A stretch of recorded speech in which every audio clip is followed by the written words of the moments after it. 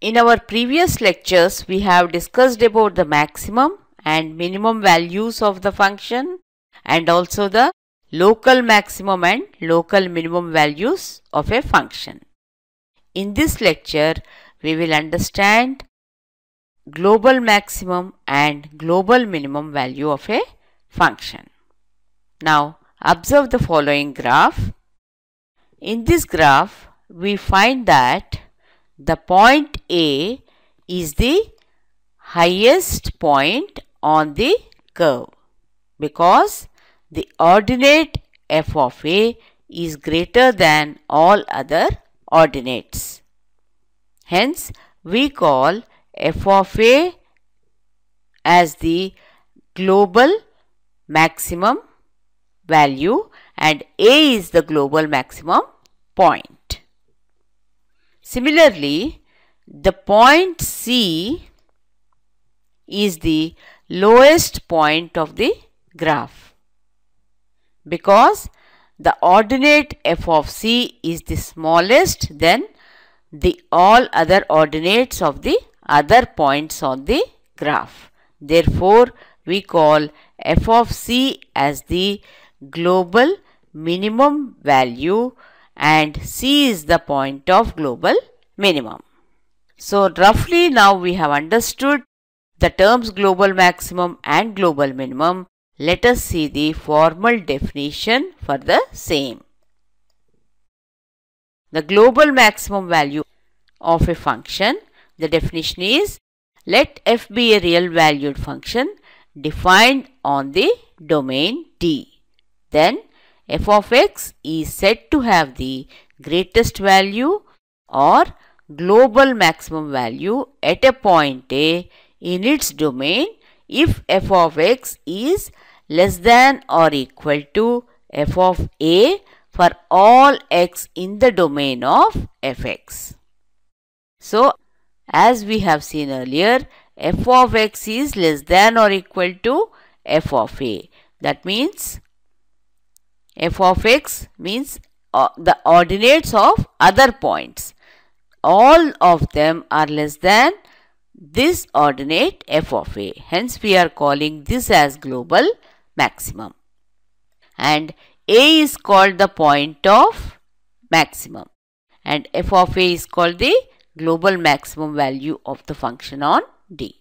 So, this is how we define global maximum value of a function. Now, let us now proceed to define the global minimum value of a function.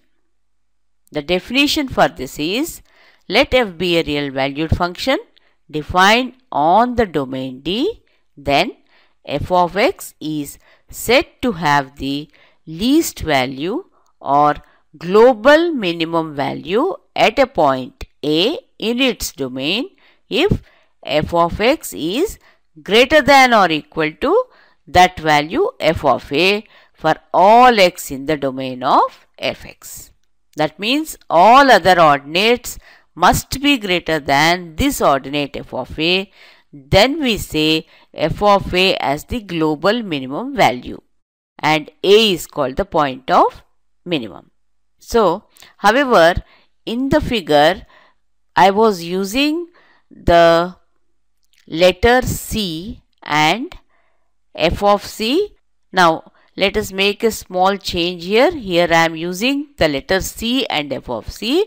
Therefore, the definition also we can simply replace C wherever there is A and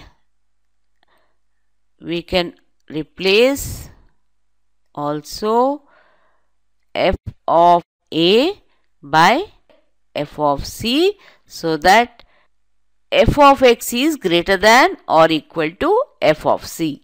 Therefore, we have seen here that f of x, that is the ordinates of other points on the graph, they are greater than f of C. Therefore, we call f of C as the global minimum value and C is called the point of minimum. Now that we have seen the definitions of global maximum and global minimum, let us see a few observations. The first is global maximum is also called absolute maximum. And similarly, global minimum can also be called absolute minimum. Both mean one and the same.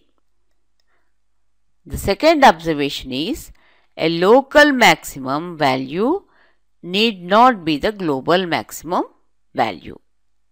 And a global maxima can be a local maxima.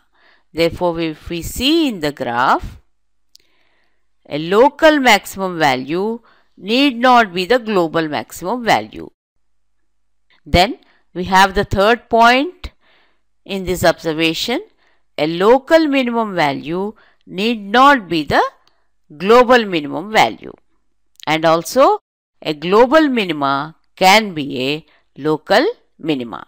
So we will see this also. A local minimum value. Now these are the local minimum values. We have 3 local minimum values. However, these two are not the global minimum values, but this is both local minimum as well as global minimum. So, a global minimum can be a local minimum, but local minimum need not be global minimum. Hence, we have discussed and understood and defined the global maximum and global minimum in this lecture.